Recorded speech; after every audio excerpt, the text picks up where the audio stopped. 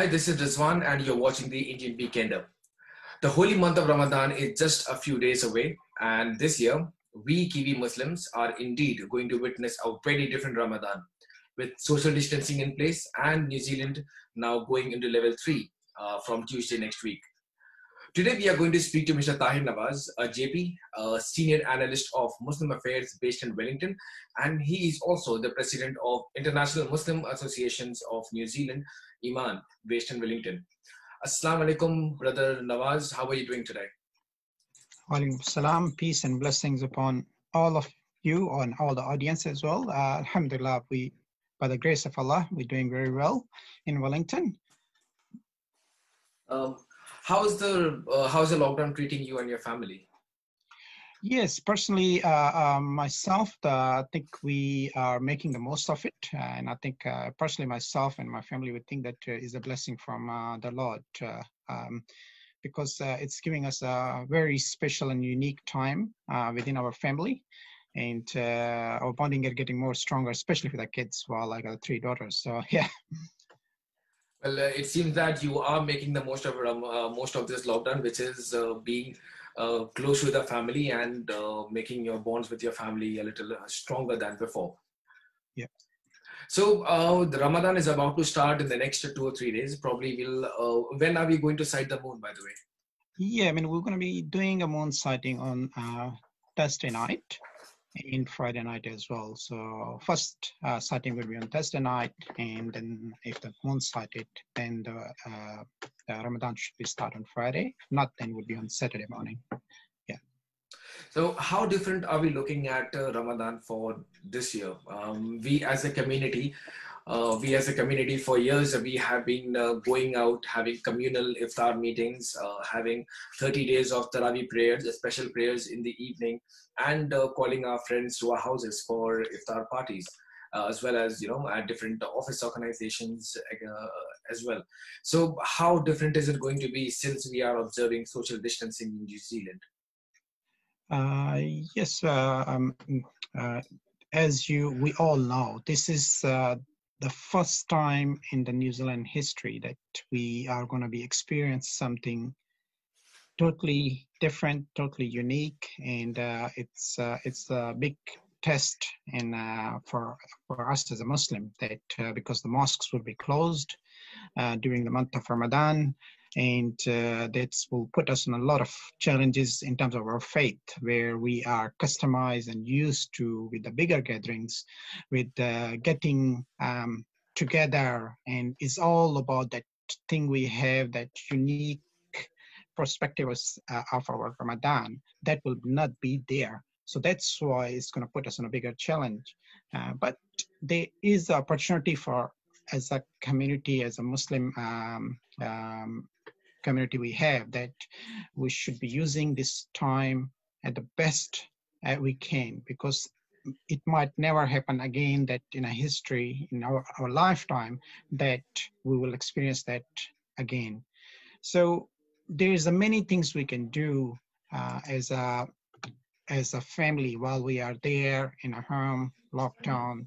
That the most important thing is that while we are there, there is a issue there that we know that we are not used to as a human being, regardless of Muslim or not, to be Yes. in a home together. So that's something that's a bigger challenge put for us while we are fasting and hungry, and especially when we got the little kids there. Yes. So the important thing is that we have to be aware of the stress levels, and we have to recognize the symptoms that when we feel that we are a bit anxious or our stress level is going high. So we need to have the ideas what we can do. Either we're going to go back and continue reading Quran, or is the best time to go for a walk or get a fresh air, or get involved with the kids and do some activity that will help them as well to keep engaged and get through this the fasting period. Yeah. Indeed. So to the non-Muslim viewers of ours who are joining this video or who are watching this video, just to give you a brief about what Ramadan is, it's the 9th month of the Islamic calendar. It's observed for one whole month. Adults over the age of 12 or 13, they have to fast, which means from dawn at the before just before sunrise till the sunset, dusk. People observing fast, men, women, or any adults, even children are allowed to do that. They cannot have anything, not even water, at the strike of the azan, which is just as at Maghrib that we call at sunset. There will be azan, and the people can open their fast with their families. During this time, we also observe special prayers, which is called Taraweeh, which is a special prayer done during this time, especially at mosque. But this year we won't be having that.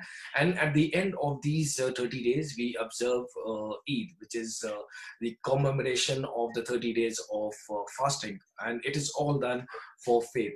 Ramadan is a very, very special month for the Muslim community, not just in New Zealand, but across the globe. Speaking about fasting, are there any concessions for people who cannot fast? Yeah, absolutely. I think Islam is the religion that's the most easy religion to follow. There is no compulsion. When we say there is a compulsion there that we have to do the fasting, but at the same time, our Lord have given us the most relaxed religion where if you are not fit, if you are not healthy, then you don't have to fast. Similarly, the young kids that they don't have to fast as well. They have to get trained when they be fasting. They're not sort of straight away. They have to start in fasting from morning to evening. They can be doing a half day or start with a few hours and so on. Similarly, the people they are, especially with talking about COVID-19, the people they have symptoms of COVID-19 and they are under the treatment. There is exemption there as well, as long they take this professional advice from the doctor. And if doctors recommend that it's better for them not, then they don't have to, because preserving a human life is more important than the fasting, because the fasting always can be replaced by doing a fast after the Ramadan. And that's something that we also always have to remember and keep that in our mind. Just to let our viewers know one more thing, that during this Ramadan, or during this, especially during this Ramadan, pilgrims or Muslims from all over the world, they also travel to Saudi Arabia, Mecca, to offer a pilgrimage called Umrah. So this year, since because of the COVID-19 outbreak, for the first time in a very long time, Umrah has been cancelled in Saudi Arabia as well. So, Brother Nawaz, what could you tell us? How is the best way to utilize this time? There are people who are working from home. There are children in the house who might not be going to school. And there are women in the house as well who might be working or may not be working. So what is the best way to utilize this month, both as a community as well as religiously? Yeah, absolutely. I think the first thing probably I think I have touched on that be aware of the stress levels. Make sure that you control yourself. That's the one of the most important thing that, because you're fasting as well at the same time. The other thing I will say that the recommended is that have to have the limit in the media consumption.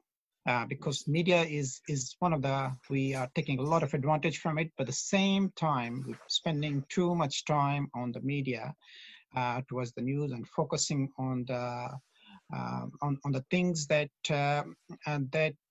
taking a lot of our time. So we have to make sure that utilize this month wisely by doing things that is going to beneficial for them during the month of Ramadan.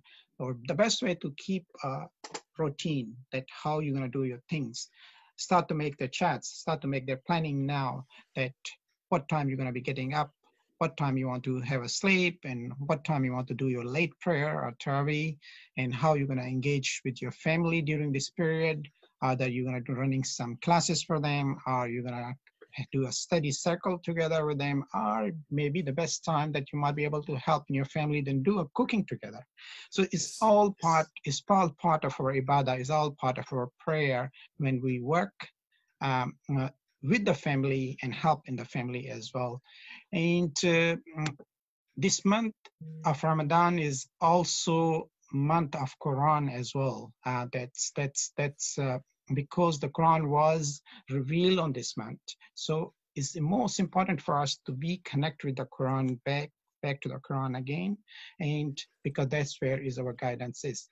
And also, another important thing I would like to mention is about maintaining the healthy diet. It's very as easy and tempting that in the morning we can have a lot of meal Heavy and meal, yes. and go back to sleep, and that's not Yes. healthy while you're staying in a home. Hmm. And to also ensure that you keep hydrated yourself, have plenty of drink in the sahur and Before iftar as the well. Yeah, suhoor, yes. yeah. The other part I would like to mention that is important to have that some sort of activity or exercise, because that will help you and is one of the sunnah as well from Prophet Yes. Sallallahu Alaihi Wasallam, that So, that's in and another thing is that relieves the stress. If you're going for a walk, it's gonna clear your mind, get the fresh air in, take the deep breaths in, and it will reduce your stress level as well. And the most important than this one is that engage in the prayers and dua. Is that's the one of the most powerful tool as a Muslims we have, that we hmm. speak to our Lord, to the God, Allah, and whatever worries us.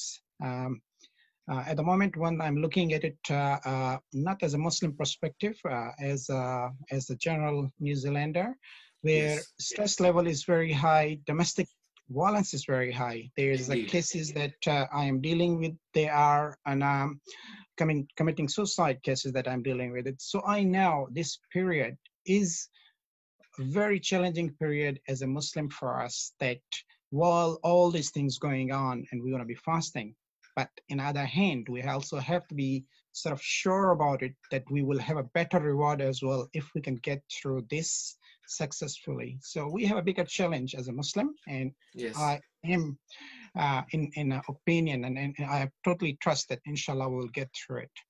certainly.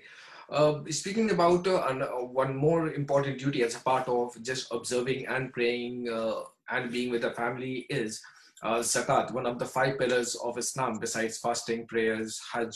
So, and the kalima.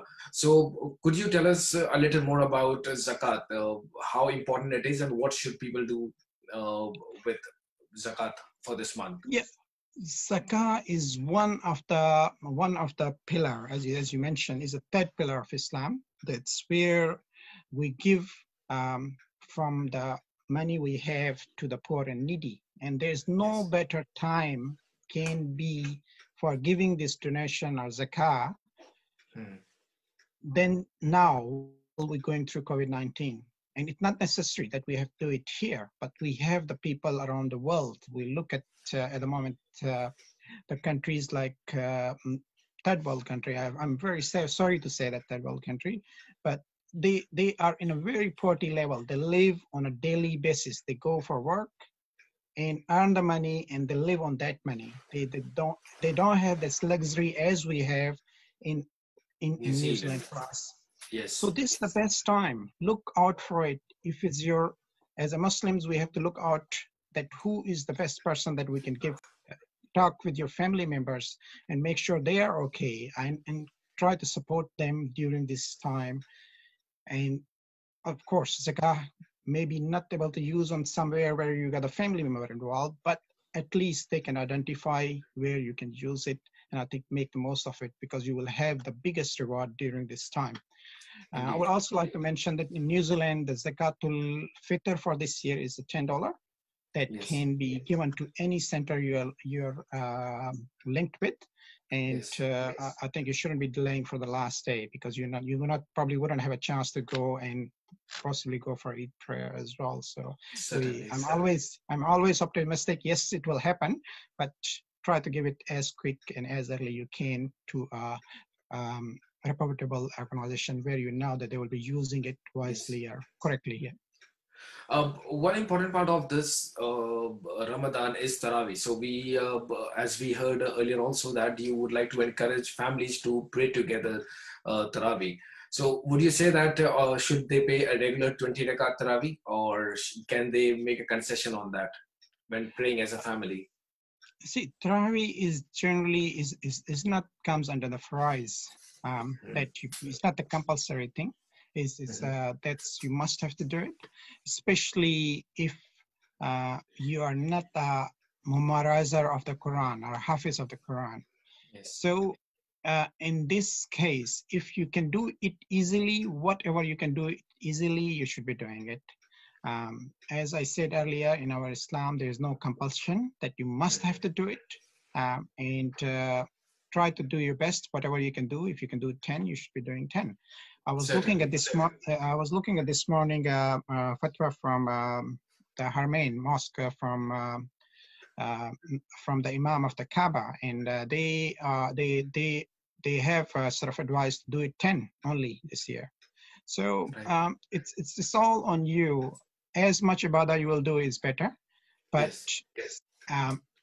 you don't have to be stick with the 20. This is a special time, is a presentable time that we have to be as long with the air, whatever we're doing it for our family, and not putting a stress level up for them, because you are there for whole night, and your wife is just holding the babies, and you're just focusing on. So it's part of ibadah that you also take part in your housework as well, and it will give you the similar reward, inshallah ta'ala, for the God willing. Thank you so much, Brother Nawaz. Is there a last thing, the 5 top do's and don'ts for this month? Okay.